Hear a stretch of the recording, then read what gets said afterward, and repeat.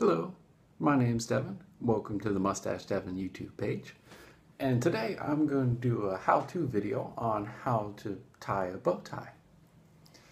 Bow ties are great, they're fun, and it's also like if you're bartending and working, you don't have a tie hanging down. So let's unravel a bow tie. One of the first things you do is you want to adjust your bow tie, if it's an adjustable bow tie. If you're getting married wearing a tuxedo, go out and have one made to your neck size so you don't have the adjustments. So an adjustable bow tie will have this clasp, and then it will have something where you measure it to your neck size. So it has this, and you just put it in there like so. So this one's already measured, and you can measure it if you want a larger bow tie, have it measured larger than your neck size. If you want a smaller bow tie, have it measured smaller than your neck. So, okay, so here we have the two sides. It's wrapped around my neck.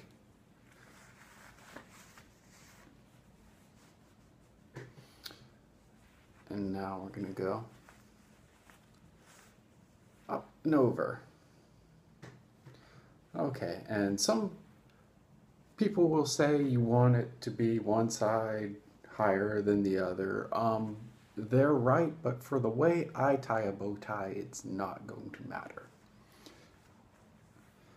So I have, this is the overside, this is the underside. So with the underside, you see how this one is one I put over, this one's the one I put under. With the bow tie, a lot of these I'm going to be going over things again and again. And the underside, you're just going to put it like that. So you have the overside coming over, and this is folded to where it's a bow tie shape. And now the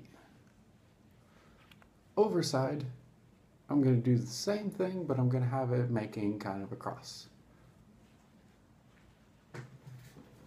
And so now one thing you can see here, hopefully, that I have a hole right there. See that? So what I'm going to do is I'm going to take this cross part and I'm going to put it through the hole.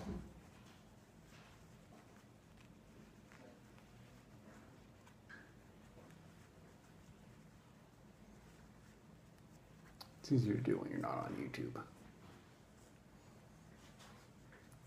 Okay. So there we go.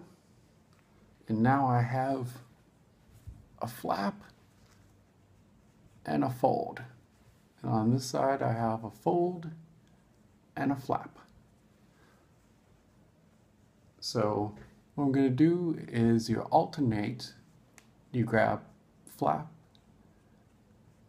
flap and flap, or fold and fold. So here's fold and fold. Tighten it up, then grab flap and flap, loosen that out.